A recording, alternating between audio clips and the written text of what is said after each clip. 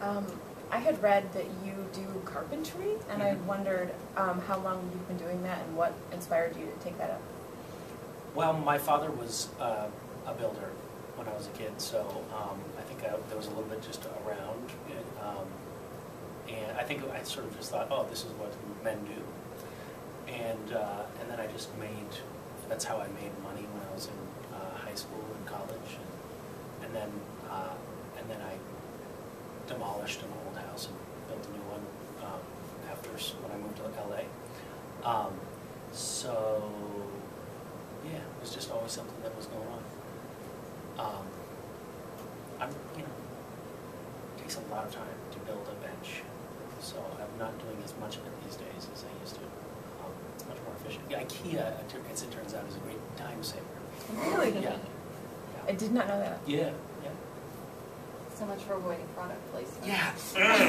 And the thing is, I hate IKEA so much. Yeah, there, reverse product placement. Yeah. I actually like going to IKEA, and if I can go to IKEA and then I've many times gone in, put a bunch of stuff in the shopping cart, and been there for like an hour and a half, and then right before checking out, I just walk away from the cart, and I go to my car, and I come home having not bought anything, and I feel like I've won, but I've done that on a number of occasions. Have they banned you I hate yet? that place. But sometimes it's the Misha only again. place you can go. And they have really good frozen yogurt.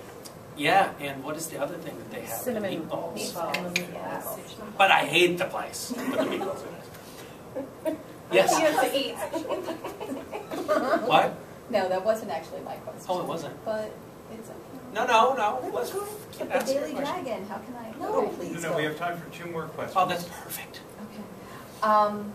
When you go into a situation where you're going to be playing God, and it's a change of a role from the situation that you've been in for a while, how do you change your approach to the character and to the rest of the your fellow cast members? Well, I think in this case, Castiel went from being a conflicted angel to being an angel on a mission to being God, and I think that he. What I tried to do is just bring a little bit more, honestly, just omnipotence and omniscience and just that a sort of a more greater gravitas to the character and a greater sense of calm, that I would imagine comes with someone who is invincible.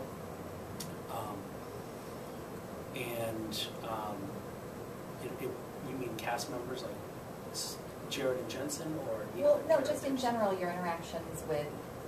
I don't know how you normally approach it when you're performing a role, but do you, did you separate yourself from everybody else to sort of get into the headspace of godhood? Oh, fuck no. No, the way it works on Supernatural is you try to say the lines, if you can, without laughing. And if you succeed, then they put it in the can and send it down to LA for editing. And most of the time you fail because someone is molesting you right out of frame. It's difficult, but no, there's no character work or any of that actor stuff going on the set of Supernatural. If anyone caught you doing that, you would be ridiculed for years. Yeah, it's a different vibe. Have Not to giggle loudly. I know that you directed a short film and you've produced. Have you found that helps you as an actor to be able to relate to the more technical side when either on Supernatural or if you on your guest spots or anything?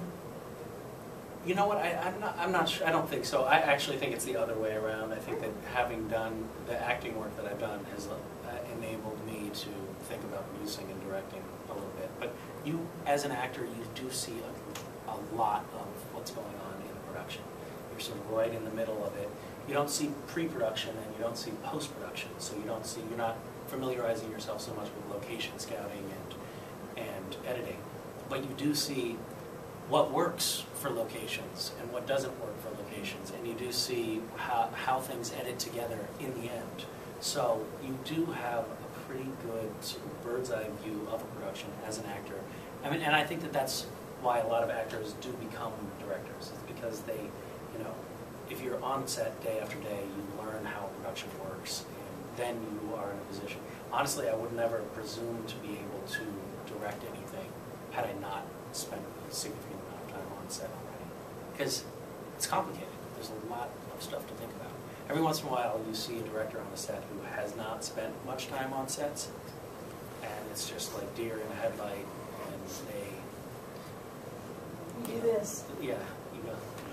I mean, luckily, you know, I mean, if it's a TV show, it doesn't matter that much because the crew knows they've been doing it for, you know, years, and they know, everybody knows how to play their role so well that it works out. Could almost be done without a director. On independent movies, it's a total fiasco. So, there you have it. It's a pleasure. Thank you very much. Thank you. Thank you. Thank you. I love that. God's So we got a few extra minutes. Well, I was going to Can we suggest just- photographs. Let him finish his thing. But thank you guys for coming. Thank you. I actually have a question if there's time later. Buddhism. Oh, yeah. Have you ever been to the San Francisco Zen Center? The No. retreat, because you've been going on the Where is that? It's right outside San Francisco. My cousin was actually the director. The Zen Center. No, I haven't. They're really, really nice. How cool. Yeah. Are you a member of the center? No, my cousin Have is you ever is a been? monk. Oh, really? Yeah. Would you like some water? No, I have my Oh, product. you have a soda there? You're especially hidden. There's no more cameras you can pick up. Nobody will know but us that you like Mountain Dew. I don't That's like right. Mountain Dew. That's the other thing. It's the first It was time all I've they had a had. Mountain Dew in years. Your minion got the wrong soda. Bad minion, they're very bad.